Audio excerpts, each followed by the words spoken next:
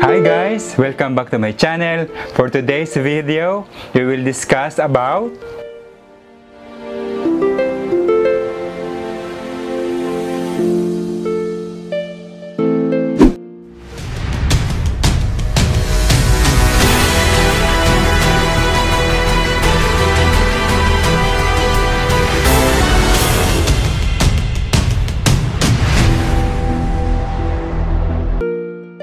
mga babae sa buhay ni Noynoy Aquino or mas kilala natin bilang si Pinoy.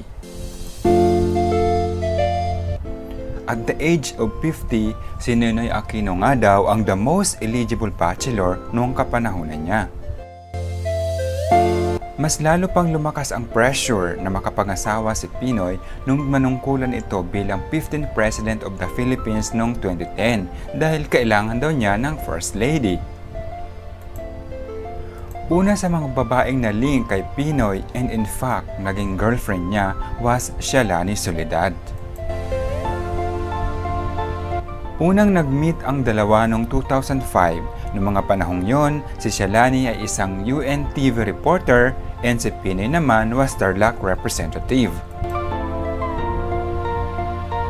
After 3 years, muling nag-meet ang dalawa and noong mga panahong yon, si Noynoy was already a senator.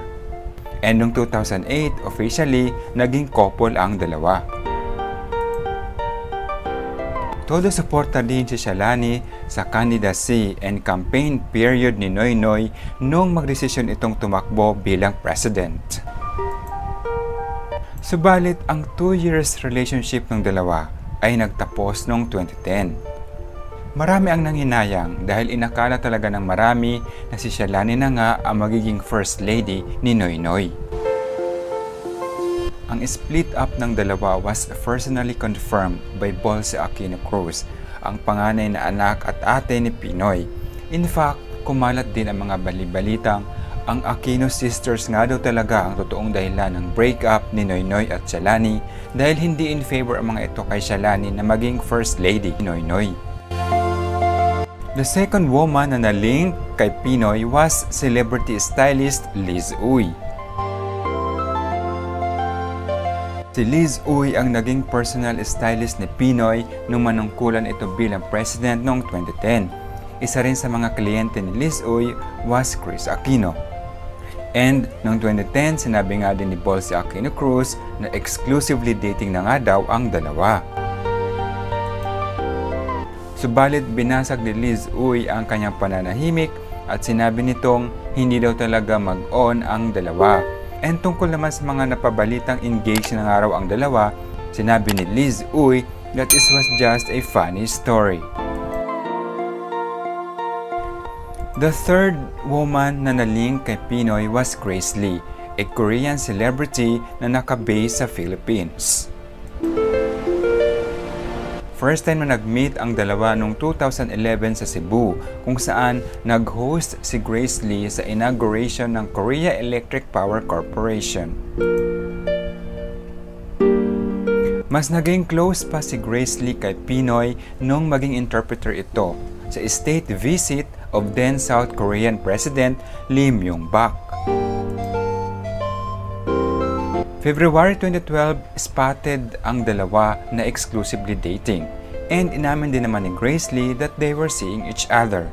But just like the previous relationships, hindi rin nagtagal si Grace Lee and si Pinoy.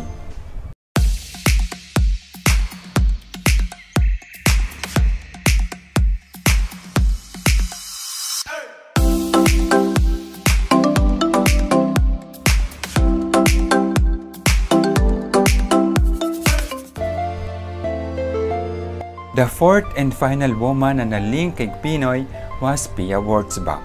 Botong-boto talaga si Chris kay Pia para kay Noynoy, even noong mga times na kandidata pa lang ito sa binibining Pilipinas. Mas umugong pa ang balibalitang MU na nga daw si Pinoy at Pia nung mag-courtesy call ito sa Malacanang noong December 2015 after manalo bilang Miss Universe. But then again, si Chris Aquino na din ang nagsabing hindi daw talaga type ni Pia si Noynoy. and hindi pa ito ready sa isang relationship dahil by that time, nakafocus muna ito sa kanyang role bilang Miss Universe. After ng kanyang failed relationships and rumored relationships, sa isang interview, sinabi ni Noynoy, "If it's not my destiny to get married, I'm prepared to grow old single." At yun nga ang nangyari. Paalam Pinoy. There you have it guys! Okay, kung may natutunan kayo sa video ito, please don't forget to subscribe to my channel. And pakiclick na din ang bell notification para updated kayo sa mga next uploads ko. See you next time! Bye!